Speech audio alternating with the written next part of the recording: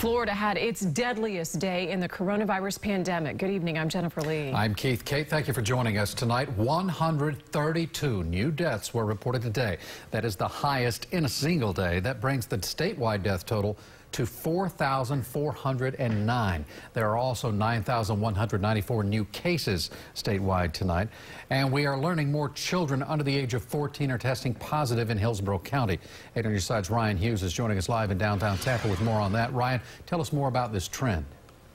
Well, the pediatrician I spoke to said cases were bound to go up, and that's what we're seeing right now as schools are set to reopen in roughly 1 month.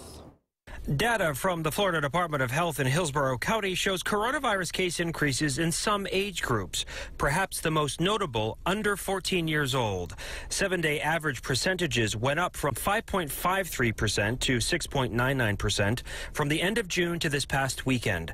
I spoke to Chief Medical Officer Dr. Joseph Perno from Johns Hopkins All Children's Hospital. We know that children aren't just the most hygienic, for lack of a better term, and that's why it can spread. Then you throw in the fact that kids, even more so than adults, are crammed into tight spaces together, whether it's a daycare setting or a school setting. There's a lot of people in a close proximity, and we know the viruses love that. He notes that cases in kids were bound to go up as they have overall in the Bay Area.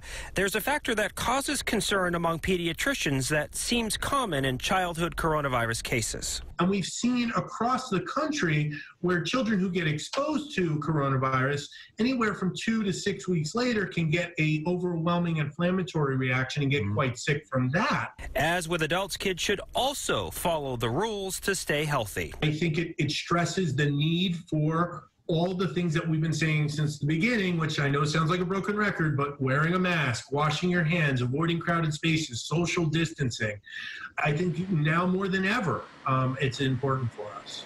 Tampa parents are concerned and split on if school should start, considering cases are jumping. It concerns me because the youth is around everyone. They mix in with everyone. They need to learn and go socialize and be at school with their friends. And so I think that's self-evident, why school is good for them as opposed to sitting home all the time.